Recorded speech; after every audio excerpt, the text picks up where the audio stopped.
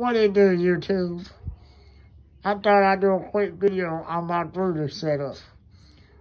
I just went out and bought a tote at Lowe's, and I filled the bottom with pine shavings.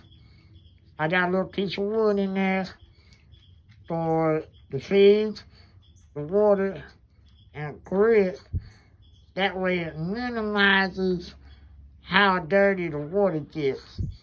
That way they hop up there and they get their water, and hopefully shavings, well, not too many shavings getting their water.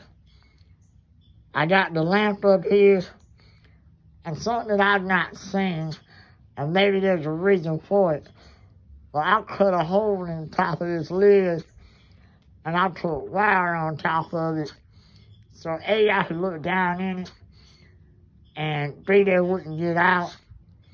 Because after a while, they start to fly and hop, and that's just something I don't even need. So, and I got another one over here. Same setup, hold on.